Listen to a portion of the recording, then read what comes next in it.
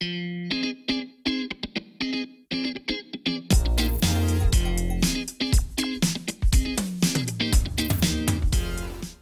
watching Notepad. I'm your host, Ibrahim Sani. We are still in the conversation of how to see and execute and operationalize the revitalization of Malaysia's economy post-lockdown.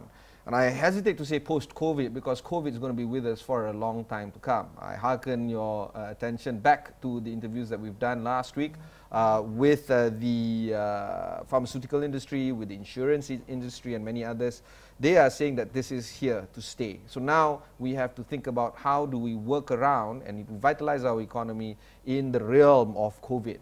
And one such industry that is going to handle this particular conversation quite seriously and have to look into this matter quite seriously is, of course, MHTC. MHTC is the Malaysia Healthcare business industry, and of course they are here because they want to address two critical ideas. Number one, the tourism business of Malaysia, and number two, the healthcare business of Malaysia. Joining us is the CEO of MHTC, Madam Sherene Azli. Thanks for taking the time to speak with us. Let's do a quick roundup of how MHTC is performing under such trying times right now. Good, thank you, Ibrahim. Thank you for having MHTC here, and I'm Sherene. So, talking about this whole COVID pandemic, I think in general, tourism industry is highly impacted, and we are no exception. So, you're talking about medical travel or healthcare travel, medical tourism. This is the industry that Malaysia Healthcare Travel Council is looking after. So before COVID in 2019, we were recording 1.7 billion ringgit revenue to the hospitals and contributing up to 9 billion ringgit into the economy. And if you're looking into the overall tourism receipts, that's representing about 10% of overall Malaysia's tourism receipt. And tourism receipt in Malaysia is third highest contributor to the GDP. So that's significant. And this year, when COVID hit, okay, we still got patients in the first quarter, but realistically, we are seeing changes in behaviors, we are seeing new norms. So we are expecting about 70% dip this year from the level that we were forecasting. So this year we were targeting about 2 billion ringgit in terms of hospital revenue and about 10 billion ringgit contribution to the economy. So realistically now we are looking at only about 500 million ringgit contribution to the hospital and 2 billion ringgit, 3 billion ringgit contribution to the economy. So it is a significant hit that we're taking. But yeah, so this is reported previously about 2 weeks ago in the media about these, I guess, revision downwards of medical tourism revenue. But I want to focus a little bit more about the idea of how will this industry move forward under COVID. The borders are still closed, largely speaking, but the senior minister in charge of defense and of course security, Datuk Sri Ismail Sabri, did say that some industries will reopen in terms of allowing foreigners to come in. Yes. One of them is, of course, medical healthcare. This is has received mixed reviews from the public, largely because they understand what MHTC is trying to do, but they are still concerned about the types of individuals coming into our borders. Could you elucidate some ideas of how to allay the fears that is born out of the idea of foreigners coming into our country and therefore putting ourselves at risk? Yeah, I mean, Malaysia has done great in terms of managing COVID, and the last thing we want to do is, open unnecessary risk in terms of bringing in patients into the country without proper protocols. So what we have done is that since the very first MCO, MHTC has put together standard operating procedures, SOP, together with the Ministry of Health, Majlis Keselamatan Negara, and all Jabatan Immigration, for example, and we have been working with them in making sure that we have an SOP that will minimize any potential risk when it comes to imported cases into the country. So we are looking at that. So when we put up the proposal for us to be considered, medical travel, to be considered as the first business sector to be opened to welcome patients in, it was well received because we have had the SOP in place. So the SOP was approved on the 30th of June, and the SOP includes, for example, patients will have to apply to come into Malaysia before, and they have to get that approval from MHTC before they come in. So they have to have their hospitals, registering their requests. They have to do the pre-departure COVID test 3 days before, and only they can travel into Malaysia after getting the approval from us. And then when they get into Malaysia, we will be welcoming them from the Aero Bridge, taking them straight through immigration and straight to our lounges in our airports. And then from there, they go straight to the hospital. So they don't interact with unnecessary, public, channels, etc. They go straight to the hospital. They will be subjected to another COVID test, and they will be isolated for the 14th day. For 14 days, the 14 days in the hospital together with their companion. So, and then they cannot leave the hospital until the 13th day. They do the third test. Then only they can leave from hospital, and they have to leave straight to their home country. So they cannot go and roam around and do technically the tourism activities as normal. This is to minimize any interaction, any exposure that we could have or we could get from an imported case coming in. The issue here is that SOPs look good, they are well agreed upon by all parties, but when it is executed and done in real life, there's some lapses. We've seen that a lot. Not just in Malaysia, everywhere around the world. Yes. So what's the story in terms of complying with the SOP that you guys That's have the reason why we only limit to hospitals that are registered under MHTC.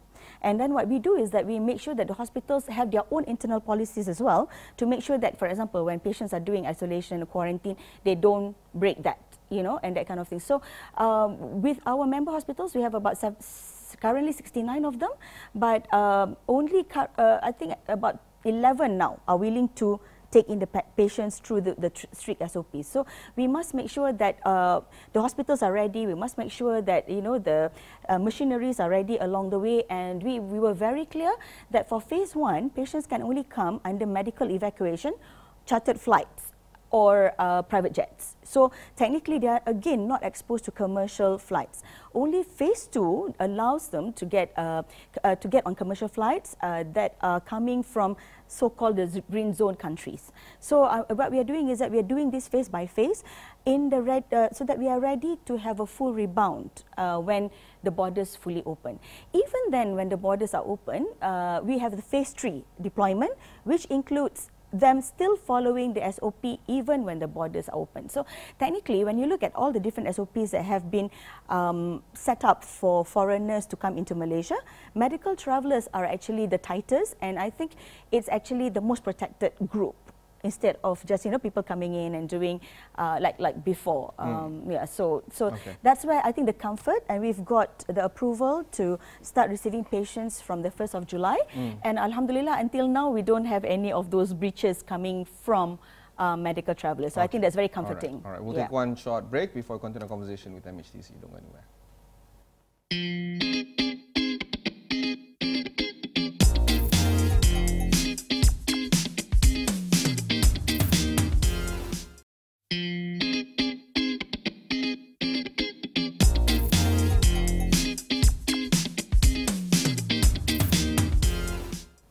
Thanks for staying on with us. Let's talk a little bit more about the Malaysian tourism industry per se, not necessarily healthcare. This is one sector that has been severely impacted. We're talking about loss of jobs, businesses, some of which will never ever come back again. How would the business of healthcare try to salvage and save, if I may use the word, in terms of some of the tourism aspect of MHTC's work? Okay. If we look into the overall tourism, I mean, of course, you're talking about there are domestic tourism and international tourism. So let's focus on international tourism that actually brings in the foreign exchange into Malaysia. So out of that, MHTC plays a big role in the sense that medical tourism actually contributes a significant amount. I told you just now it's about 10% out of the total tourism receipts for the country, and it's a significant amount for the international tourism as well. So how do we contribute? Actually, one ringgit that a patient spent in a hospital generates about 4 ringgit into the economy, for accommodation, travel, food, shopping, etc. So that's a significant multiplier that's actually contributing to the receipts. How did you work this out? Because, for example, there's a study already on this in terms of how the multiplier is calculated. That has been done. Who did the study? Not MHTC. It's actually an independent group in the region that was done. For public awareness, do yes, they get to? Yeah, you can actually pull it out. I'll give you the link later if you're interested. So that one you can pull out. No, I mean, not later now. I mean, I don't have the link at the moment. So who's this body? If you go into Malaysia, our website malaysiahealthcare.org, you can download our Malaysia Healthcare Chronicle. Inside there, you can have the details of the so they have studies worked and everything. out that for every RM1 that they spend on the healthcare aspect, RM4 will be generated to the economy. Because of all the ancillary factors. Yes, and also wellness and dental and wellness tourism and so aesthetics. when you say things like 75% of medical tourism revenue receipt will be revised downwards, we're looking at a significant, huge amount of money. That 10% of that total receipt pie of tourism industry, we're going to see maybe just 2 or 3% of the original pie. Is that it? Basically, if you're looking at the total target, let's say this year, for tourism earlier, it was 100 billion that they were targeting for 2020. Now, and we were supposed to contribute about 10 billion to it, but now we are only contributing about 2 to 3 billion only. Yeah, okay. So that's about it. All right. Yeah, so about 2 to 3%. Okay. While this number is staggering, people are aware. Yeah. Let's talk about how medical tourism can actually help. This is in the why revitalization of the economy. Because if you look at the current situation, if you are going to open up for any tourism, other tourists at the moment, it's very risky. So that's why we put in the effort to open medical tourism bubble first. Because you know that it's contributing to the economy at the 4 times, or maybe now less because they can't go shopping freely and everything, maybe about 3 times. But still, it's actually the multiplier effect is still significant, especially when the patients coming in are not just patients coming in for cough and cold. They're coming in for complex treatment. The ones that have come in since 1st July, they're all coming for oncology treatment, cardiology, pediatrics treatment, and these are actually lengthy, complex treatment. I was about to say that. It's recurring and it's long-term, sometimes even palliative care when talking about oncology. Well, we hope not palliative at the moment, because we don't want them to get into the level that if they are going to pass on here. I think that's not what we are looking for. We are looking for patients who can actually recover but by the coming story into is Malaysia. that it's still a long-term care instead of a single job and then you're done. So then with that effect, it helps jumpstart the international tourism. Because if you wait for the borders to open, we don't know when. At this juncture, and probably never. I mean, I'm not even kidding. We never Let's know. not kid ourselves here. So that's the reason why we initiated this whole medical tourism bubble to start first. If you didn't do it, you know, the SOPs and everything, then Majlis Kehormatan Negara and even the senior minister himself wouldn't be confident enough to say, let's open this up. MOH, for example, our KKM will not say that I agree to your for you to bring in medical travel, because it's going to be risking our Malaysians. So we looked at all that, and MHTC took that effort to build that SOP, so that we know that while we are trying to jumpstart the tourism economy, we are also protecting the interest of Malaysia and Malaysians first and foremost. So I think that's where we sort of, you know, we thought ahead and said, okay, we are going to convince them, let's open medical travel bubble first for tourism. So at least we're getting that 3 times, or you know, the 4. I don't think we're going to get the 4 times now in this kind of economy, but at least 3 times is a lot in terms of multiplier into the economy. Look, I mean, however critical I sound, I'm actually rooting for you guys to work. Thank you very much. Appreciate that. But there is that risk that whether or not the opening up any sort of border will put ourselves at risk. Let's talk a little bit about the kind of people that are normally the medical travelers. Prior to starting this interview, I said to you that my understanding is that probably it's from the MENA region, but is my assumption correct? No, actually MENA region contributes perhaps, you know, if in total they are maybe in the top 10 arrivals, you know, not individual countries, but the main contributor to our medical tourist numbers, last year 2019 we had about 1.3 million arrivals. In 2018 the global market research by Lang Biozon based in UK has recognized Malaysia as the country with the #1 volume for medical travelers. So we are currently ranked #1 before COVID. So we are the #1 medical travel volume, and then out of that, 60% of our arrivals of that 1.3 million are coming from Indonesia. Second is China, and then after that in India, and the rest are from Southeast Asia and Indo-China region. So if you're looking into that region itself, you have India, China, Southeast Asia. Technically, we are nearly half of the world population target-wise. So Middle East, while they do come to Malaysia, they do not make the bulk of it, partly because of the travel times and everything. I'm sorry, the countries that you mentioned just now sends a lot of red bells, you know. For now, yes. Indonesia, China. Yes. How are we managing that? Okay, that's why currently, if they want to come in, they will have to come in only with medical evacuation, chartered flights or private jets. Yeah, and now we are allowing chartered ferry, so that means they don't. Chartered ferry. Yeah, because they don't get exposed to the commercial transport. Then that's where the risk would be. And 3 days before, they will have to test for COVID. When they arrive, MHTC staff will welcome them and take them straight to their transport for hospitals. So and then they have to do their test again. So that's why we are limiting the interaction or access or any kind of risk along the way. And our hospitals are the ones who are willing to take that responsibility to manage those patients. Okay, let's do a quick real-time analysis here. The announcement to allow for medical travelers to come in started on July 1st. We're done with July. Were the numbers meeting your expectations? Okay. To be honest, we didn't set it very high because it was more of a trial and error for us to see. Yeah. So we had more, in terms of general inquiries, we had more than 1,000. Actually, we had thousands of general inquiries. This is more than you expected? Yeah. In that sense, we more than expected for inquiries. But then we filtered it because I think many were not clear that they can only come in through those chartered, you know, all the chartered, the medical evacuation, chartered flights, chartered ferry. So then when we mentioned to them that you have to spend, that's where the numbers tapered down to about 200 plus. Then they submitted their applications, and currently we have less than 100 already approved, because we are also strict in terms of vetting through their cases. You know, there are applications coming, they want to do dental, which is not urgent. So we did not put that, we did not approve that, for example. But for those who are coming with, how would I say, legit treatments required, then we what constitutes like the legit? I mean, like for example, when talking about oncology, they need to come in for chemotherapy and stuff. For cardiology, maybe certain treatment like even bypass and stuff like that. For pediatrics, we also get a lot of pediatric cases because they're quite urgent. Otherwise, it can be life-threatening for the child, for example. So those kind of things we actually approved to come in.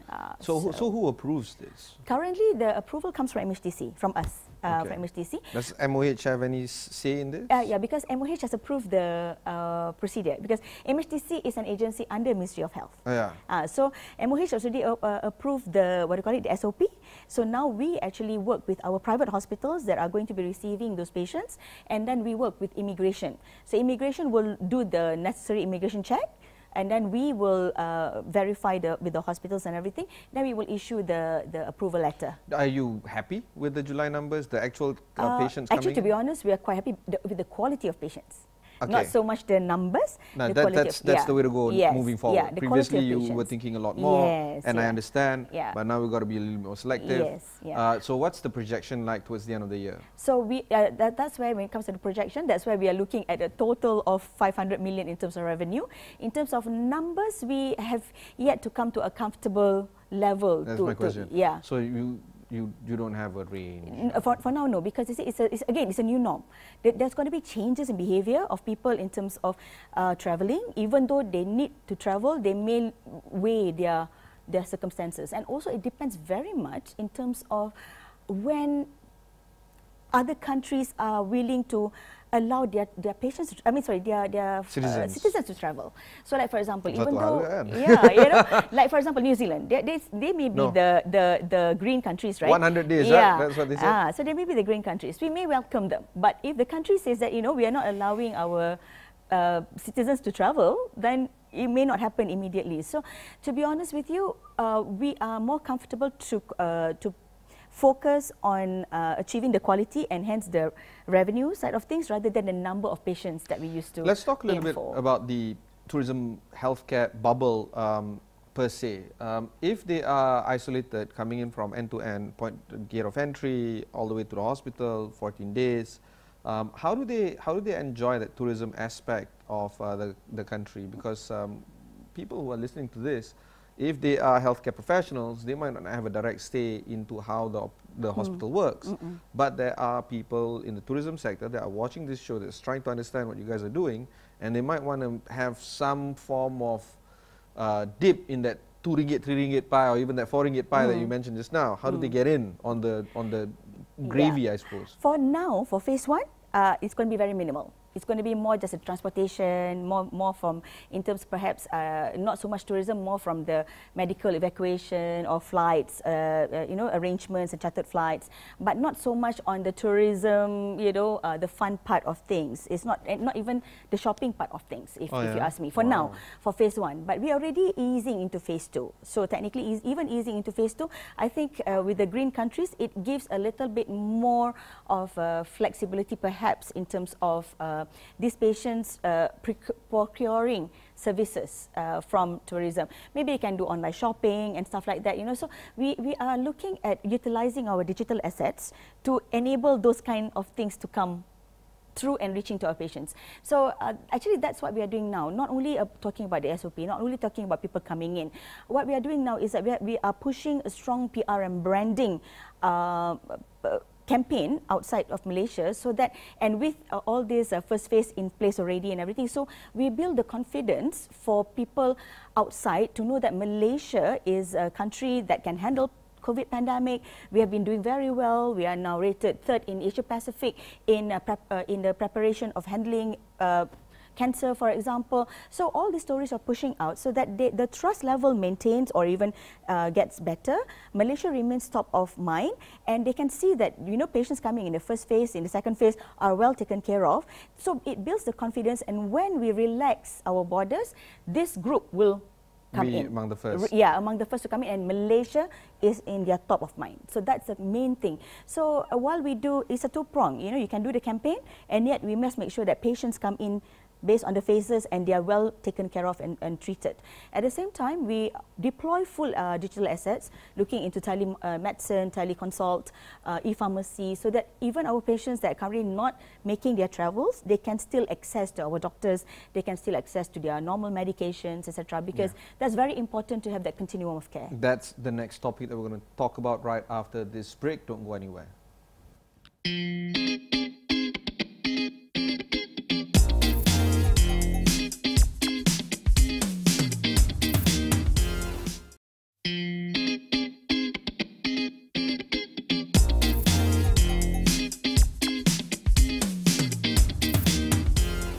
Thanks for staying on with us. I'm with Sherene Azli of MHTC. We're talking about the healthcare business. We're talking about the tourism business. Let's talk a little bit about that bit of digitization and teleconsulting and telehealthcare, for that matter, prior to us going to that break just now. We know now that there's a lot of services, particularly in the healthcare business, that talks about online consultation, even remote treatment. I've seen one case where the doctor was asking the patient via phone call, via Zoom or whatever, on self-care, and the medication and all that will be given to that patient via the mail, meaning that there is an extensive online care taking place without the doctor being physically there. 2 years ago, I went to CES in Las Vegas, and they were talking, or they were showcasing the marvels of 5G. They were talking about remote surgery, because the surgeon was wearing these goggles and these gloves, and they were doing this remote surgery. Everybody's like, oh, this is cool, but they can't imagine an application of it. Now you're tying, you're putting 2 and 2 together, where active physician/surgeon healthcare has to be rendered to the patients, and now we have to solve it via virtual means. Is this a reality for Malaysia in the near term? If you look in globally, I think amongst all industry, healthcare is the least disrupted. Partly because of the nature of the services itself. We patients, we still want to see our doctors. We want to have that, we want our doctors to check on us and touch us and stuff like that, So historically, we haven't been adopting technology very well, other than perhaps robotics and how you do your surgeries and stuff like that, but very little compared to other industry. So COVID what COVID has done is basically pushing that, because forces everyone. Yes, actually. yeah, even my grandma. Honestly, yeah, you need to look at the new ways of doing things, and if you like for our patients abroad, as much as they may be reluctant, they will have to see how they need to reach out to their doctors. So I think this is where, for us now, we are enabling the platform. We are encouraging our hospitals to get on board. We are encouraging the doctors to open their doors to teleconsult, etc. We are working with pharmacies to look into e-pharmacies and posting the medication through our hospitals, etc. But in the end, I must say that the take-up rate is not as encouraging, because again, people would choose to wait to the time when I can make the trip to go and visit my doctor. I'm sorry, sometimes conditions doesn't allow you to wait. I mean, if you have an engagement with an oncologist, the cancer is growing. Yeah. So no, that's why they prefer, if they have money, they prefer to spend on their medical evacuation or chartered flights, or whatever it takes, because healthcare rather than digital adoption. But there's only so much. In truth, for healthcare, there's only so much you can do under digital adoption, especially when you're having complex cases like cancer and stuff. I think at the end of the day, we are human, and we want someone to care for us and look after us. So maybe you can have, the difference is that you may have the first consultation through teleconsult. The second one, but eventually you really have to make that trip. What about mental health and also therapy? Currently, I think this is again, to many countries in this region, it's still a taboo kind of a topic, not for Malaysia necessarily, but other countries. So for them to be talking again on digital and stuff like that, it doesn't give that kind of comfort. No way. Yes. This is interesting. I mean, that's a reality, Ibrahim. It's as much as we want people to adopt it. No, I'm not rejecting your information. I'm just saying, this is new information for me. Unfortunately, even when the hospitals embarked on the teleconsult and telemedicine, they said, unfortunately, Sherene, our patients are still not taking up the way that we would like them to be. So they're still waiting. The question, they will still come back to the hospital and ask, when are you allowing us to fly in? And our hotline in MHTC... But that bides well for your industry, right? I mean, the demand is insatiable. But you must make sure that we also take care of our patients at the same time. And the country. The country. So I think this is a balance that we are... Actually, from the very first day of MCO, our patients never stop knocking on our door to come in, and that's one of the reasons why I told the Ministry of MOTAC, Ministry of Tourism. I told them that if there's one tourism sector that people will, the demand is still there, it would be medical tourism, because you can't. No one's going to dispute that. I agree with you. So that's why we are preparing ourselves as much as we can to start in phases, and at the same time still deploying our digital assets. We are doing a lot of health talks. We are telling them how to take care of themselves, how to take care of themselves against COVID-19. We are even on mental health. So we're educating our patients across borders. But it is a challenging process, if I can say that. Let's draw this conversation to a close. How do you think your industry will perform in the next few months? Okay, in the next few months, as I said, we are looking at nothing more than that 500 million revenue and that 2-3 billion contribution to the economy. But what's more important is what we are doing now to get the recovery next year. So next year we are looking at... I'm sorry, you're still optimistic about next year? No, technically that's what we are doing. If we are not looking into next year, reality is this year we are not expecting people to land into Malaysia the way they did it before. So we have to prepare for next year. So whatever that we do this year is all about maintaining the continuum of care, embarking on a strong PR branding exercise so Malaysia remains top of mind, sharing them how we are prepared for them to come in and for the rebound. So these are the three things that we are pushing out now. We are doing all we can so that when we relax, I'm not saying opening our border, when we relax our borders, the patients will remember Malaysia is the country for them to come and get their treatment. Fantastic way to end the conversation. That was Sherene Azli of MHTC. If you've missed any part of this interview, just head on to astroawani.com, look for Notepad over there. Plenty of interviews like this can be found on that website. Also, you can watch these kind of interviews on your mobile devices. Just download the Astro AWANI app wherever you get the application. Until next time, thanks very much for watching and goodbye.